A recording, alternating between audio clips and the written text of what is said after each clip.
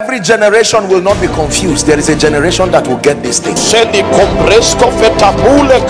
From that day, the creative dimension of the prophetic,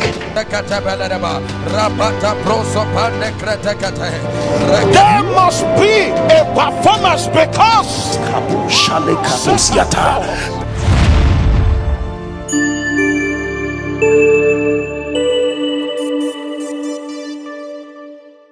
to do for Jesus.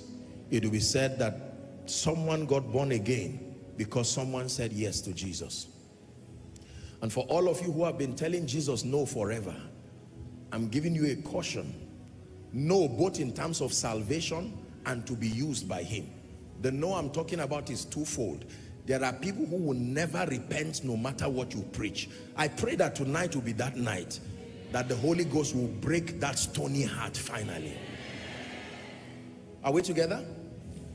It is a foolish thing to say no to Jesus. This is an advice, it's not an insult. It is a very foolish approach in life to say no to the King of Kings, to the creator of the ends of the earth. No, the Bible says in the beginning God, not in the beginning you. You came as a product of time.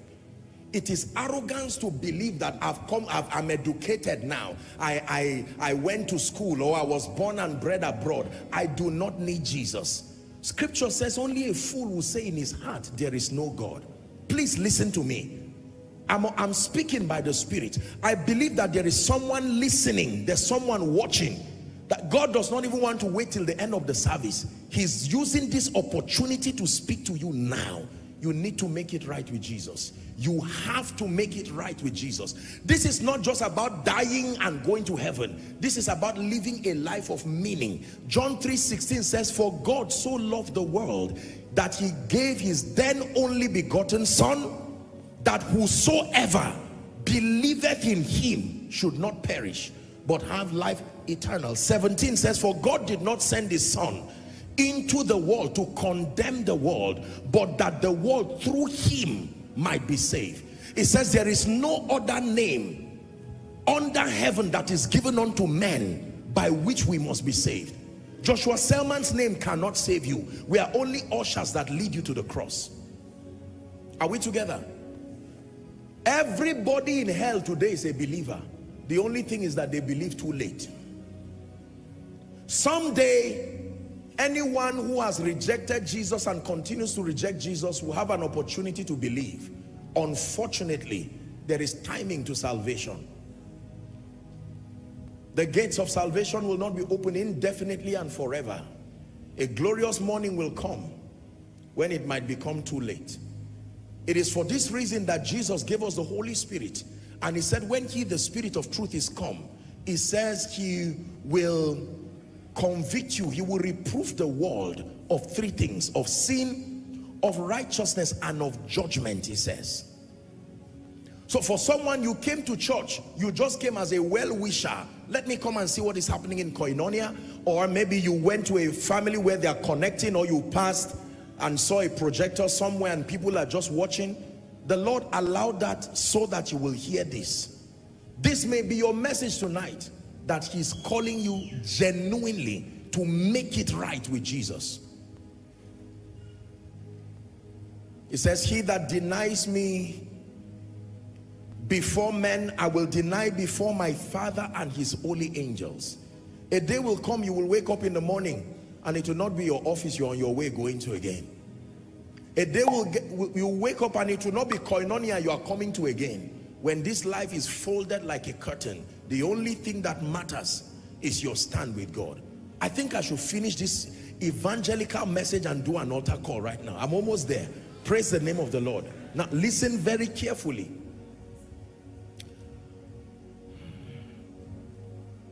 Aside from the fact that Jesus is coming soon, which is true, I want to assure you that Satan and the cohorts of this world have legitimate dominion and authority over your life, except and unless you have been translated from the kingdom of darkness, according to scripture, are we together, into the kingdom of light, even the kingdom of his dear son. What then is salvation? It's more than just chanting and confessing the lordship of Jesus. Salvation starts by an acknowledgement of the fact that you are incapacitated, that you do not have the power to help yourself by yourself.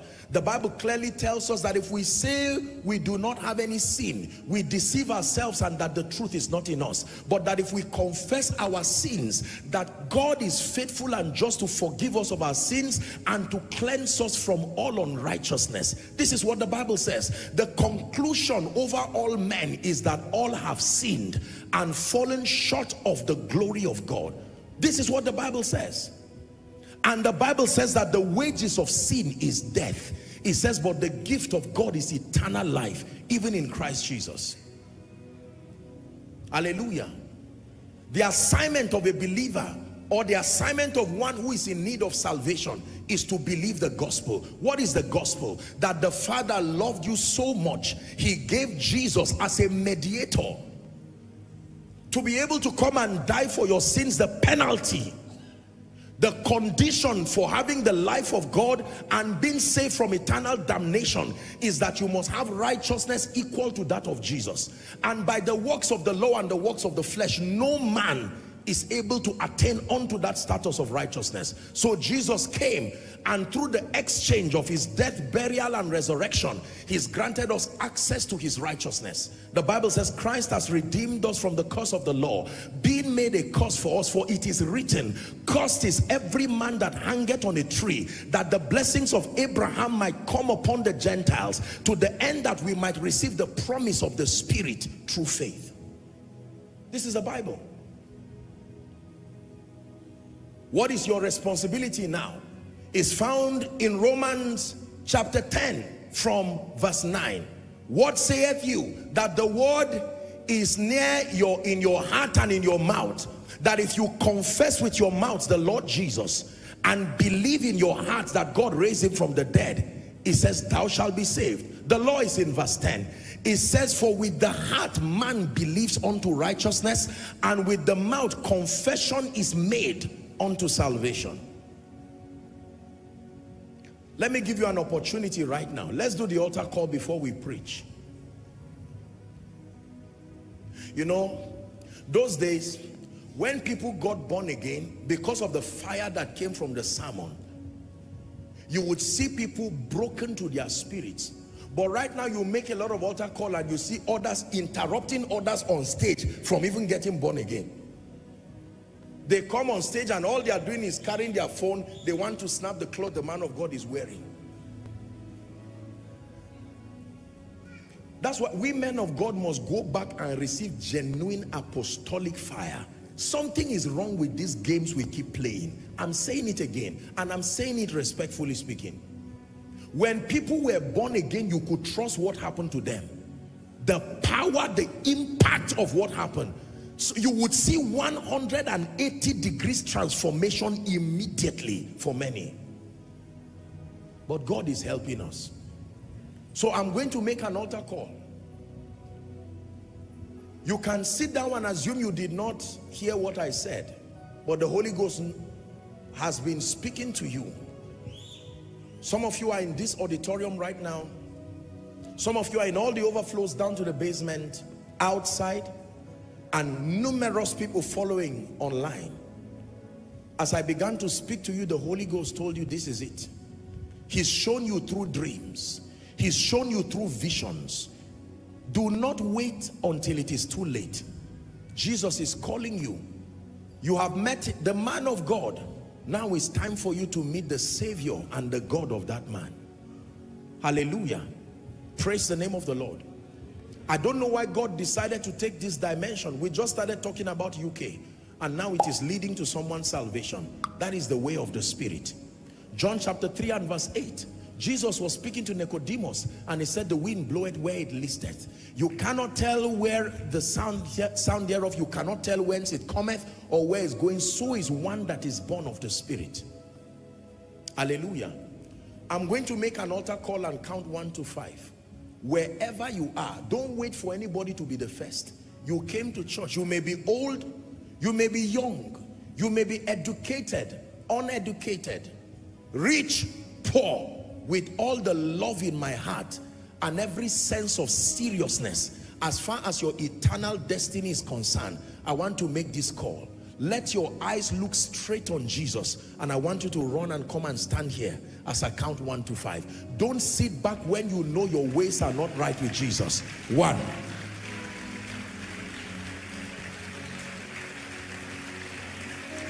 Come to Jesus. Run to Jesus. Don't let anybody make you feel bad. Come with confidence in your heart. He's able to give you a new beginning. Come. Come. I'm withholding nothing.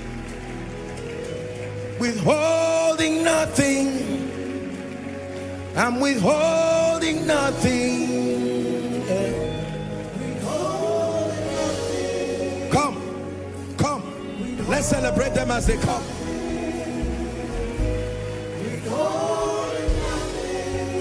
Will you give yourself away? That's what the Holy Spirit is asking you tonight. Will you give yourself away so He can use you?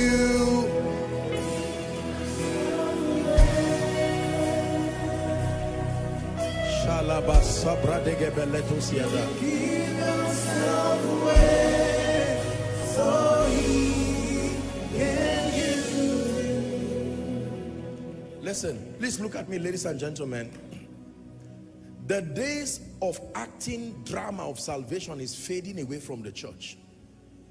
We are trusting God for genuine, authentic salvations. That when people come and stand before Jesus Christ, they are standing before the Savior of their soul, sincerely. That the prayer you are going to be praying would not just be the recitation from a man. Oh, say, Lord Jesus, I believe, amen.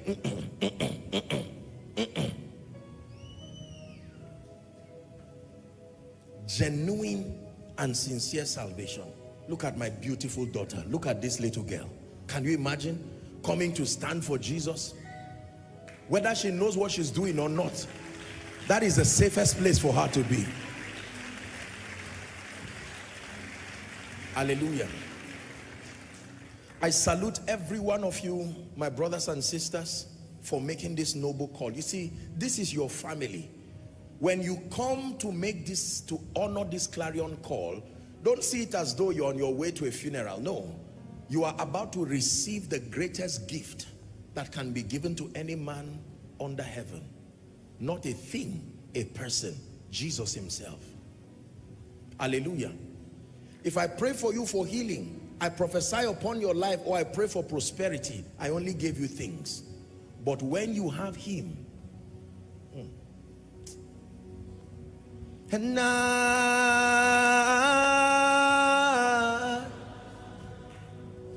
I'm desperate for you. Just sing it one time and I'll pray for them. And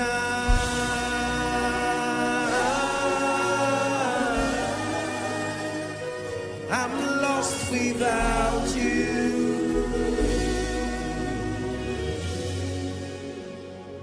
The Bible declares that as many who will come to him, he will in no wise cast away. Some of you are crying. Don't be ashamed of your tears. Everybody who is genuinely saved had this moment in their lives. My call for you is that while you make these declarations, mean it from your heart. No matter what has happened in your life or not happened, when you come to Jesus, the Son of the living God, he is able to give you a new beginning. And for someone who is following online, let this be your chance. Don't say next week. Don't say miracle service. Now is the day of salvation, the Bible says. There's no guarantee for tomorrow, but now is a gift that was given by God to remedy for yesterday. Lift your right hand if you can, all of you.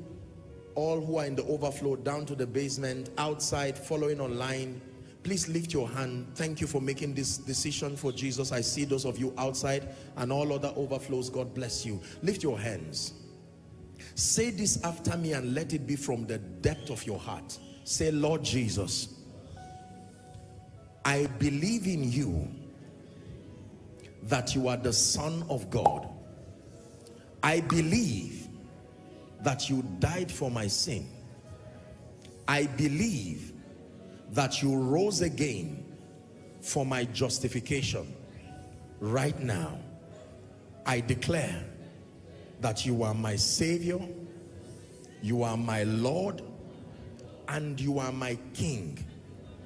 I declare that the power of sin, Satan, hell, and the grave is broken over my life. From tonight and forever, I declare that I'm a child of God. Amen. Keep your hands lifted. Father, thank you for my precious, loving brothers and sisters who have come out responding to this call, and the many others who are scattered across the globe who are following. In the name of Jesus, I stretch my hands towards you and I administer, I decree and declare by the power of the Holy Spirit, I call you bona fide recipients of the life of God. Satan, take your hands off their lives from today. You have no power and legal ground over them. In the name of Jesus, I call you the righteousness of God in Christ. And in the name of Jesus, you are also recipients of the abundance of grace, even the gift of righteousness, and you reign in life. I declare that you go forward ever and backward never. In the name of Jesus. There are two of you here. I just saw spirits appear, and the Lord is saying I should get them out of you. You heard their confessions of faith, and I command out of them now in the name of Jesus Christ. This is the power of the gospel. Hallelujah. So I congratulate all of you in the name of Jesus, the Son of the living God. For those under the anointing, that's all right. When they are fine, we can pick them. Ushers, well done. God bless you. Let me request that you please look to your left, which will be my right.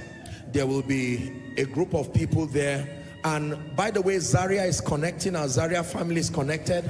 I want to believe that there are people who have also made that decision right now.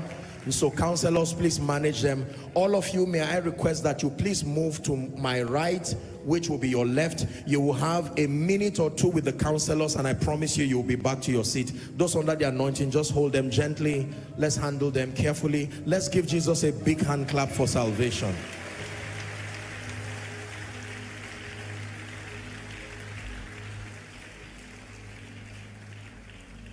Hallelujah.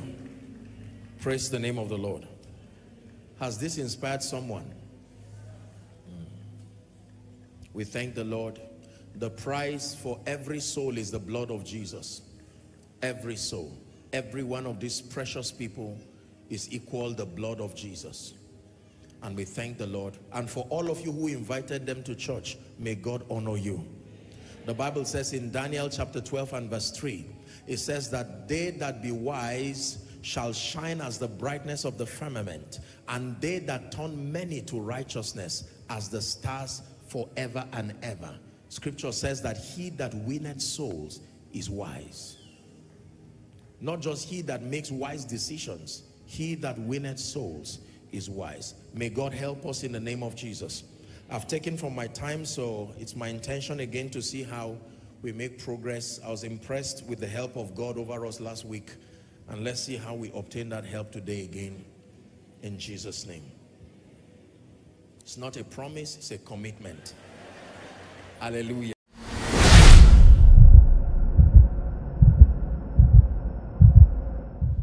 Thank you for watching our entire video today. If you feel you can bless someone, please join us and spread the gospel by sharing this video on your social media.